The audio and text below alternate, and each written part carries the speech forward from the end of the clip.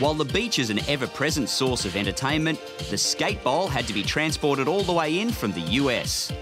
But Manly, Sydney has provided a unique location for the action.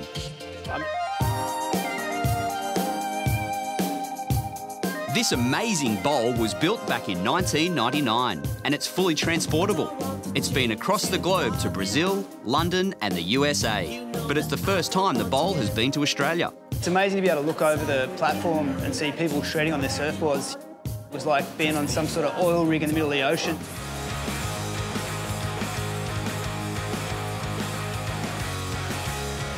The final day in the beach bowl saw everyone bringing their A game. The Masters dropped in first, and Beach Bowl MC Sergi Ventura, also moonlighting as a pro skateboarder, got some serious air. 49-year-old Eddie Elgato Elguero showed you are never too old to rip it up, skating some perfect lines.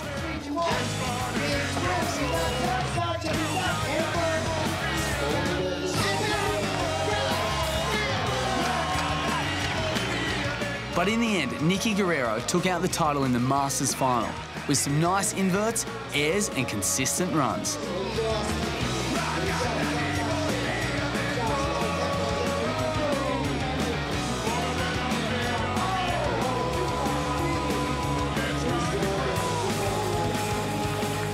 Now it was the pros' turn. Long-time veterans and some fresh faces were mixing it up for a crack at the title.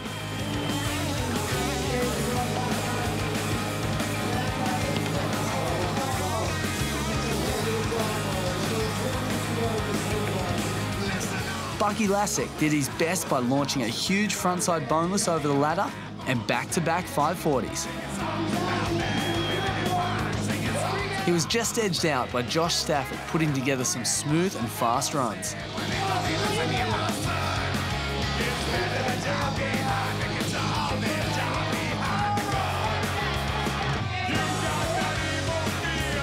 In the end, 16-year-old Pedro Barros blitzed them all, with huge stylish 540s, massive grinds, all at epic speeds.